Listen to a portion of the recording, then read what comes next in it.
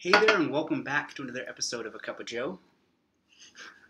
My name is Joe Escobedo, and with me today is Oliver Arscott. Thanks for being on the show. Thank you for having me. So Oliver is the Senior Content Manager for Cushman Wakefield, which is one of the largest commercial real estate companies in the world. So we're going to go ahead and get right into it. Why should commercial real estate companies be investing in content marketing? Yeah, so it's a great question. I think the interesting thing about working in such a service-oriented industry is that really you're competing on your expertise, right? So if you have those expertise amongst your team, you're far more likely to be considered a viable partner for a lot of these big corporates who are looking for whether it's from the occupier side, whether it's redesigning their office space, or whether it's finding a new location for their headquarters or their flagship retail store. They want those expertise. And I think one of the best ways that a business can demonstrate those expertise is through content marketing. Okay. I think the other part of it is that really in CRE there are three main players. Okay. And so when you have three players who are all multinational, global, powerful, cover pretty much every aspect of CRE, you need to find a differentiator. And so I think content marketing, again, demonstrating those expertise is a really good way to do that. And I think, fundamentally, content is great here because we play in so many different channels. We play in the retail space, in the industrial space, in logistics, in offices, etc., etc., etc. Data centers is a huge one here in Singapore. And as a content marketer, that's really exciting because I can go, well, we can take all of these individually and create content marketing strategies around them. Whereas for a lot of people, a lot of my sort of opposite numbers in other companies, they're stuck with one particular section of an industry, and that can be quite disheartening. So the world really is our playground, and that's quite an exciting thing as a content marketer. Okay. Now, I think you are in an exciting place, but also a challenging place because you're working with so many different markets, so many different industries, so many different audiences. It can be challenging to create a content strategy. So how do you go about creating a content strategy with all those elements in play? Yeah, it's a really good question.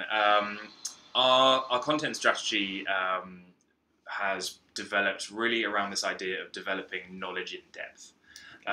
We have here in Singapore alone about just over 1,500 people, across Asia Pacific 14,000, globally around 60,000. So we have a phenomenal depth of expertise, depth of knowledge. That's not just focused at that C-suite level, although obviously those are incredibly smart folks. But we have these pockets of deep subject matter expertise. So when I came into the role just under a year ago, what I was looking at is a lot of content that was being developed by our research team, who do a fantastic job, but not a huge amount of effort to tap those SME areas throughout the business. So I really wanted to come in and engage those folks, engage them in the idea of being spokespeople, not in a sort of formal communication sense, but being spokespeople around their area of knowledge. And these are people who fundamentally love what they do, right? They've spent 15, 20 years developing these areas of knowledge, and I want to give them that platform to show off. So that's really what we've been working on over the last year, building out a successful blog, the traffic for which has increased on a lovely curve, as we all like a good curve. And really stabilizing what I would think of as that sort of top of the funnel, that discovery layer. The project that we're working on together at the moment, which I don't want to sort of talk too much about, but I think what that's going to enable us to do as of the end of this year is start to shift that focus down slightly, keep up that focus, obviously on that discovery layer and keeping these individuals engaged in producing content, but also then start to think more about case studies around people profiles that show off expertise, around service line statements that are not just marketing fluff or not just impenetrable business talk, but ways to engage people. And that means that we can start to think about nurture campaigns that take these people who we've already engaged at that top level and move them down the funnel. Okay. No, I think that makes perfect sense, especially since a relatively longer buying cycle. So a lot of similar companies, they forget about that. So they focus, as you said, on that top end awareness, and they're missing out on nurturing them, on kind of guiding them throughout the process. So I love that you guys already have that in place. Another thing you talked about was leveraging your internal subject matter experts, whether it be consultants or researchers. So how do you really get them involved in the process? Because that's always a challenge in a lot of organizations. How do you get people involved? How do you get them excited about creating content? I think, again, going back to this idea of when I sort of came into the role, the focus was very much on the research team. And I'm incredibly hungry for more of that research content. But I'm also aware that research team, they want to be creating big cornerstone pieces that are of real value. They also are very involved in the buying process. They're brought in to meet with clients, and so there's that business perspective as well. And so their ability to sort of sit down and churn out blog posts is sort of more limited. But also that's not really what we want to be using them for, right? These are people from more of a academic background, or who have that sort of research capability. We want them to be focusing on research. So for me, sourcing content from the subject matter experts within the business, it's a couple of things. It's about firstly creating a database of where that knowledge sits, which, I come from more of a startup background. I could just turn to the guy on my left and go, well, I know he knows about this, let me ask him about it. In a business of this size, that's more of a challenge than you think. So actually, half the battle is finding out where these pockets sit. And then the second half is it's sort of hearts and minds.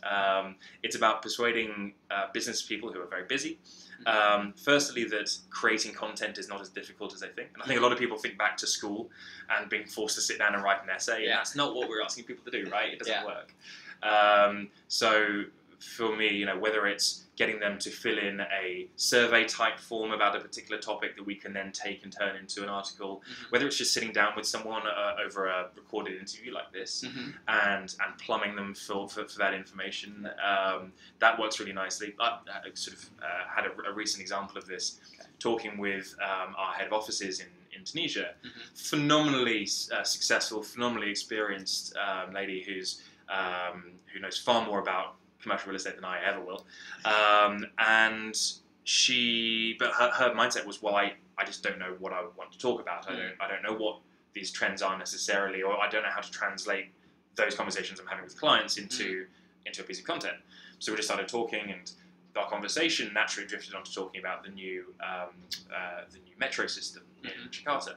Fantastic piece of content, right? Fantastic idea. How is this metro going to change the face of office leasing in Jakarta?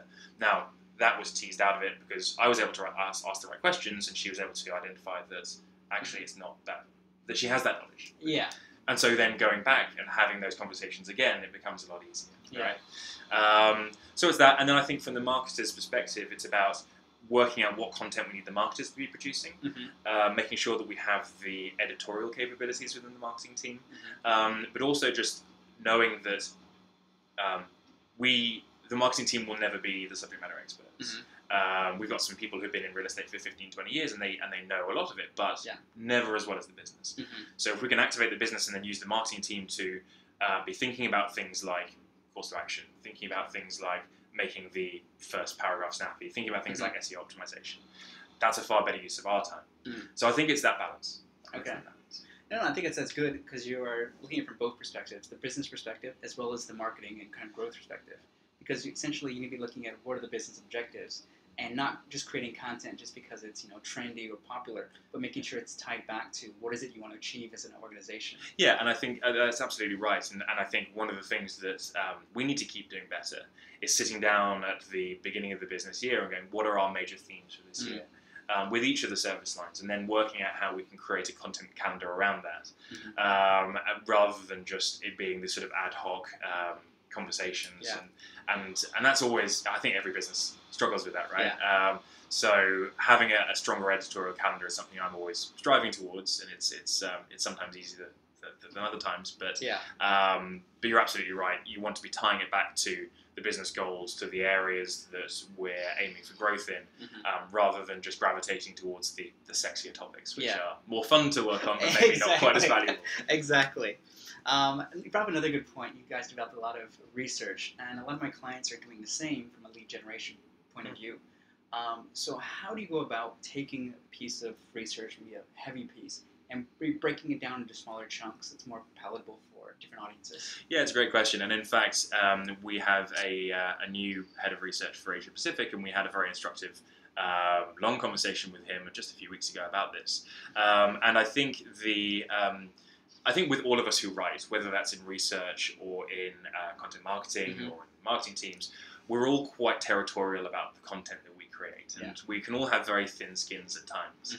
And that often means that chopping up content into different formats can sometimes be more of a challenge, because people want it to be displayed in the way that they envision.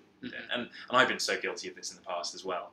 I'll write a 2,000-word blog post, and someone will come in and go, "Why have you written 2,000 words? We need 500, and here's and sort of going off in a strop." So I think it's about going back to what we were just talking about, which is the business objectives. So a piece of research. So say it's insights into the Singapore retail market, for example. Not all of that information is going to be of interest to everyone. Okay. So you might have some analysts who are interested in the hard cold numbers. You might have some business leaders from retail who really just want to know what are the headlines, what are the forecasts, where do they need to be placing their bets. And so taking each of those audiences in turn and then creating a content library around them. Taking obviously the big cornerstone piece, and I think that cornerstone piece should always be there and accessible. I think that should always be, if they want it, you should be able to give it to them. But it's about how do you pull out pieces of content, whether for social, whether for blog posts, whether for shorter form white papers, and then creating that user journey through those pieces. So you might say, okay, we want to be focusing C-suite from retail. And so to do that, we were going to create these targeted LinkedIn posts. We're going to do a limited run paid campaign targeting those individuals. And so what would they then want to read? What's their next action? Okay, we're going to create a very snappy one-pager that they can look at, and that's going to have our 5 key trends. Now off that, maybe we have a simple capture form so that we're then capturing their details. We can then have that nurture campaign through an EDM strategy, where maybe one of those calls to action is download the full report, but maybe it's not. And it's again about using the analytics to work out what people are engaging with, and then each time you do it a little bit better. Yeah, absolutely. And I think one thing we talked about before is really pulling out the key takeaways and putting that front and center, because a lot of times, yes, you might engage them through a headline, but if it's a very lengthy piece and it takes a long time to consume, they want to know kind of what are the headlines or what are the key takeaways. Why would they even take the time to read it?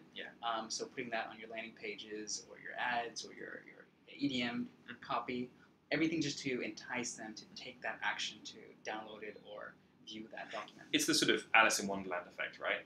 So you want to let your user go as far down the rabbit hole as they want to go. But you want to have the most important stuff up top. Now, that's going to do 2 things. It'll either encourage them to carry on going down. If they go down, that's great. More engagement, stats, all good. But also, if they don't, that has to be fine too.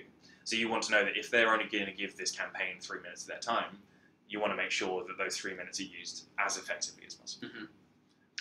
And you obviously create a lot of different content. So what is your approach when it comes to content production, whether it be always on, campaigns, ad hoc? How do you go about it? Yeah. So I came from quite a dogmatic campaign background where everything was closed-ended. We sit down, we have a formal brief, we'll put together the copy doc. That'll all be executed. There's in a sort of lean methodology, daily sprints, that sort of thing. You could tell we had a web developer on the team who was encouraging us to do this, and then a very firm sort of feedback loop at the end, rinse, repeat. I think there's absolutely a time and place for that. However, I think that's particularly useful when you have maybe a slightly more transactional business, when it's slightly shorter sales cycles. I think for us, what I'm interested in is mixing that campaign discipline with always on. And I think Always On is a place where talented content marketers can really have a big impact, because that's about what we were talking about earlier, creating this knowledge in depth and tapping into that for content that is going to appear in people's timelines day after day after day.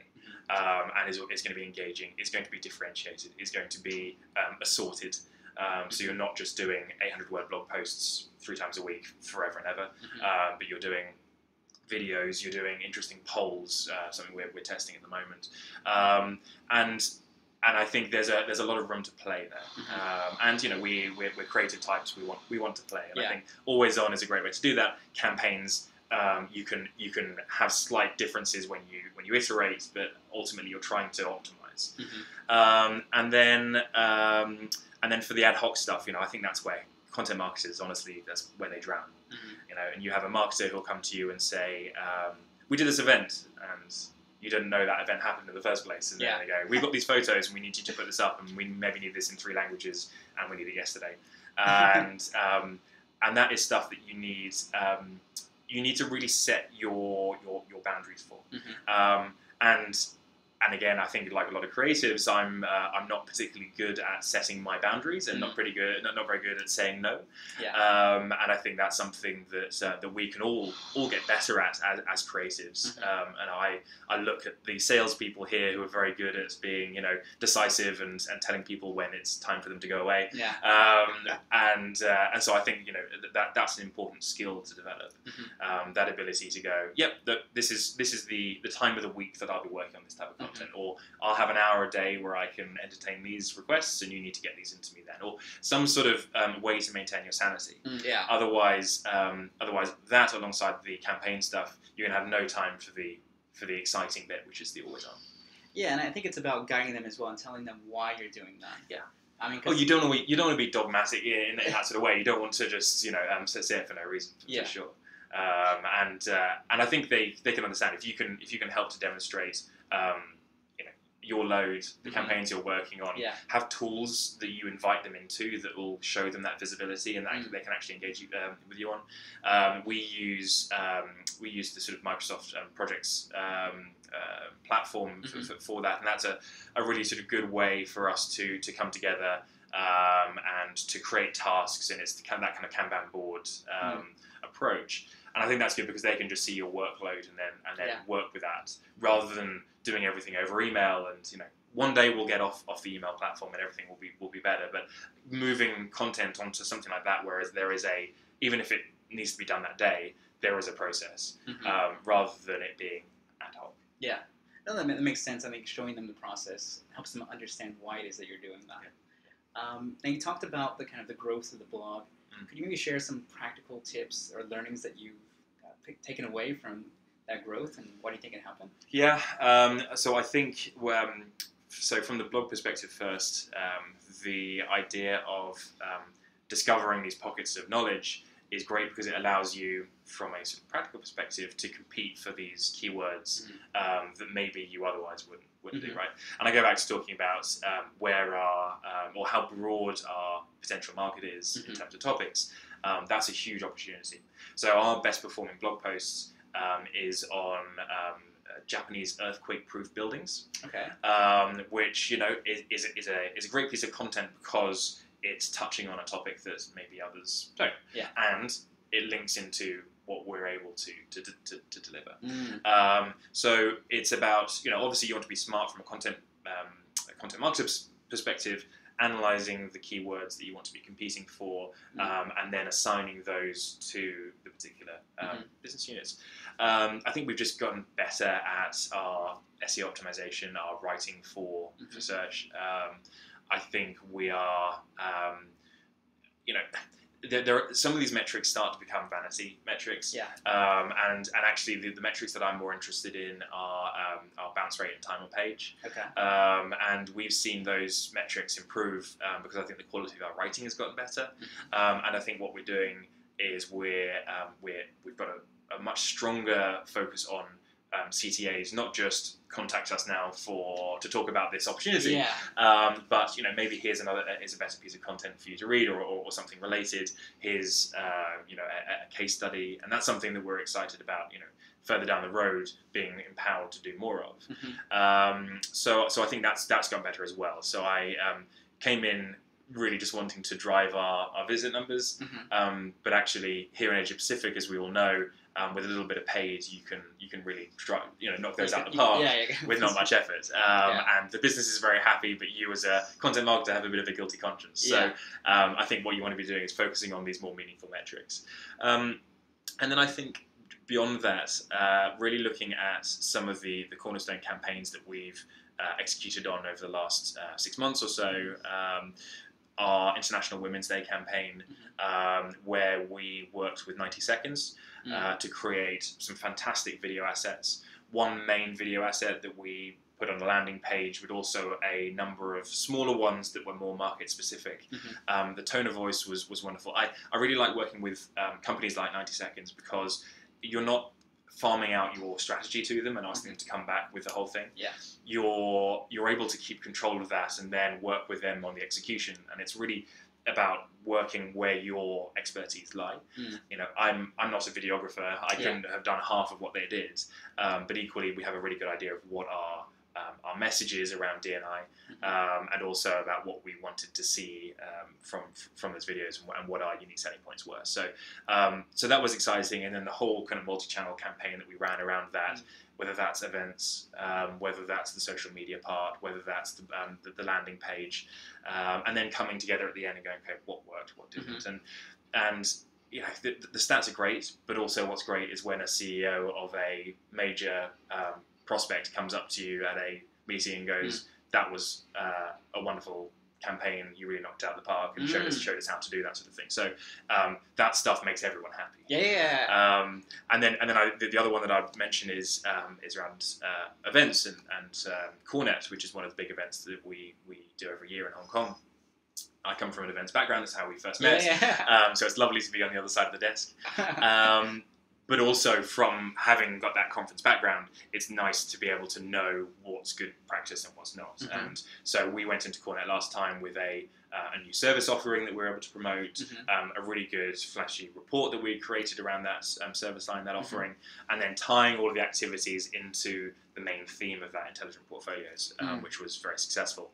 And then again, having that kind of multi-channel approach and working with a small agency, boutique agency, not on strategy again, but on managing our paid campaigns. Again, I really like this idea of limited outsourcing of the execution, rather than going out to an agency and giving it away, because it's no fun from my perspective, giving that all away, but also it just allows you to stay accountable, to learn. And I think it's incredibly important as content marketers that we continue to learn. And I think the challenge, if you just work with an agency, is that sometimes that can get lost and you become an account manager for that agency rather than actually continue to grow your skill set.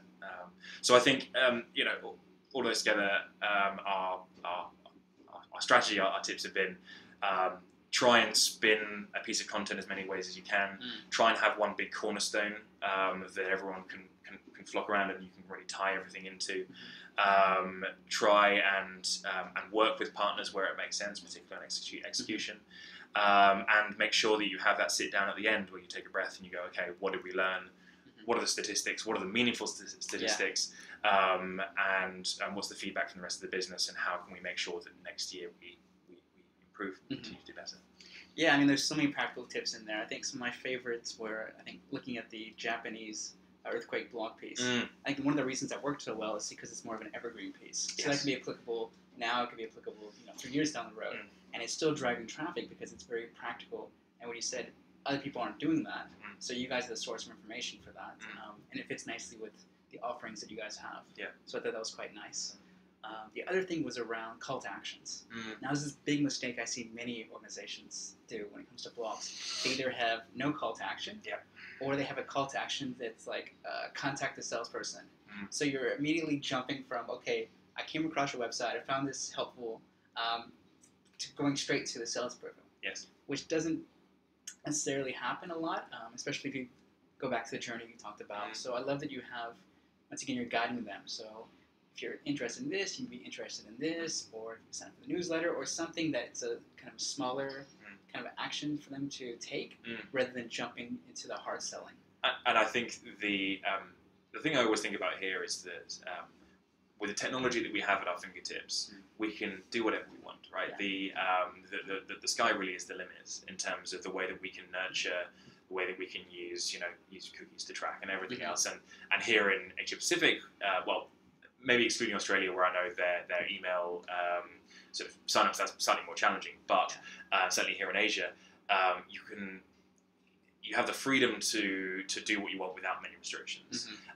Now, obviously, as a responsible marketer, you don't want to be spamming, you don't want to be doing any of that, but you can try things. And I think my interest is really in this idea of moving towards an account-based marketing model where you're able to identify who are the decision makers, who are the influencers in that decision-making process, and then how can you create these content campaigns where they're engaging in content, and you're not pushing them straight to a phone call. You're not setting it up as an opportunity in Salesforce. This is a process where, because the sales process is so long, we have that time, we have that ability, and we're not B2C, and thank goodness we're not B2C in a lot of ways. No offense to the B2C marketers out there, but we're in a fortunate place, and I think we shouldn't jump the gun. Let's not be premature. Let's nurture and have this idea of nurturing and providing content at the right time. That's interesting, that's engaging, that comes from different sources. It's not just coming from the same spokesperson over and over again.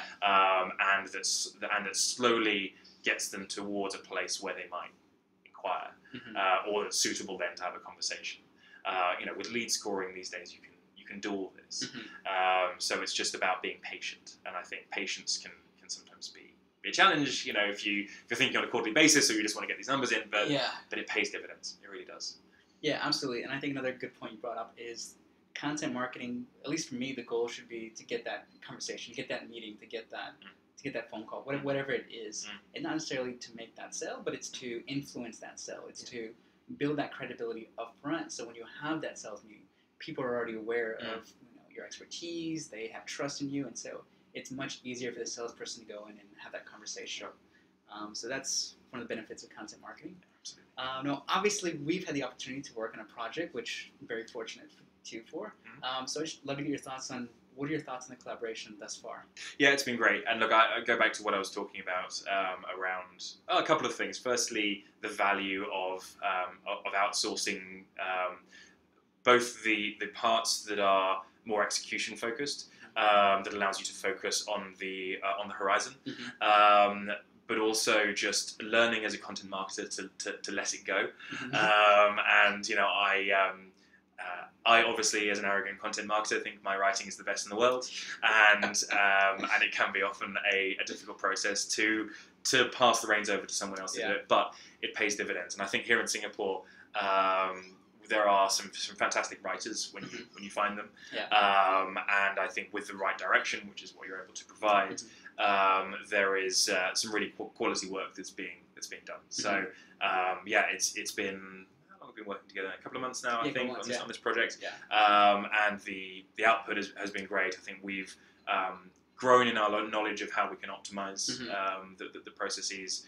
I'm phenomenally excited about what's coming at the end. It should be October time. Yeah, it's very exciting. I think everyone will be finding out that soon once Oliver makes an announcement. So thank you so much for sharing that. Thank you very much. Anything else? Otherwise, no. I think I'm phenomenally proud to be part of this community. I think as content marketers and as creatives, we can often have our head down and locked into the day-to-day grind. And we were talking earlier about the ad hoc stuff that just fills up your calendar. But taking the time to sit back, to think, to engage with the rest of the community, with the great work that you're all doing out there, it's really heartening. And I think we can learn a lot from each other, not just within B2B or within CRE, Yeah. but across both. And we had a lunch a couple of months ago with some other content marketing folks, and even in that conversation, it was great to